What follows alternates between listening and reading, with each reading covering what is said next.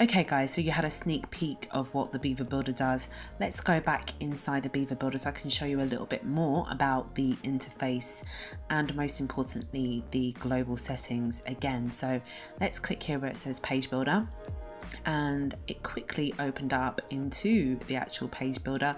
You may not notice that much of a difference other than there's a toolbar at the top, and if you click here on this drop down or toggle menu, you will see that we have a list of options here.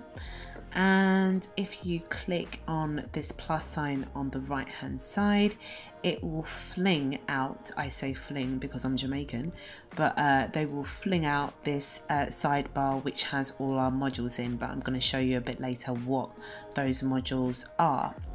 So in this tutorial, what I do want to talk about is this drop down area here. We're not going to talk about the templates, we're not going to talk about duplicating layouts, we'll have more on that a bit later, but what we will talk about is here where it says global settings. Again, this is another area which people tend to miss, but it's another thing which is super important to make sure that you do before you start your project. So let's click on global settings.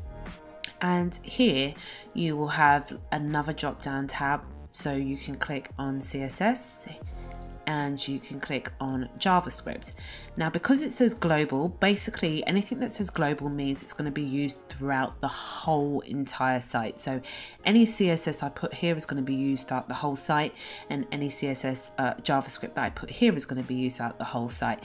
It's the same as in the customizer section which we did in the last tutorial. Was it the last one or the one before that? The one before that. In that tutorial we talked about CSS and JavaScript and stuff like that.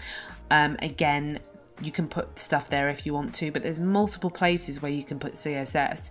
I would say that for you, it's probably better if you just think of one place where you want to put your CSS and leave it there. Like, don't put them in multiple places, otherwise it's just going to give you a headache further on down the line.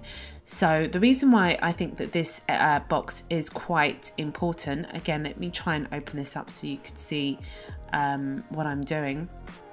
But this box is important because here it sets the default. Now you don't have to change these, you can leave them as you want, but I personally prefer the width of my website to be 1200 pixels, and I also prefer the default row width to be full width. I'll explain a little bit more about what that is, but that's basically my settings. That's how I like things to be done. You can also change responsive settings here, so if I don't want it to break at 992 pixels, I can change what pixel I want it to be. And yeah, so basically this is just like the default settings, and I guess the more you use it, the more you will realize what is your actual default, like what is it that you feel comfortable using. Once you've set your default, you just have to press save, and what you will notice, it was pretty quick, but basically my content area went out 1200 pixels. The only thing that didn't go out 1200 pixels was my header up here, but that's because in the customizer section I didn't set it there either. So I'm going to press done here, and I'm going to publish that, and I'm going to click here where it says customize, and in the general tab under layout I'm going to change this to 1200, and now the header should be in line with the rest of the text. So let's press save,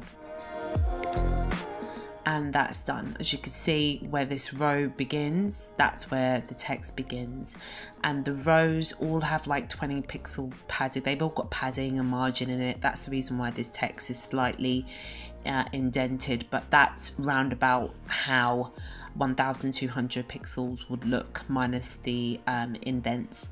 So that is basically it for this part of the tutorial. In the next part of the tutorial, we will be talking more about how you use Beaver Builder in your projects.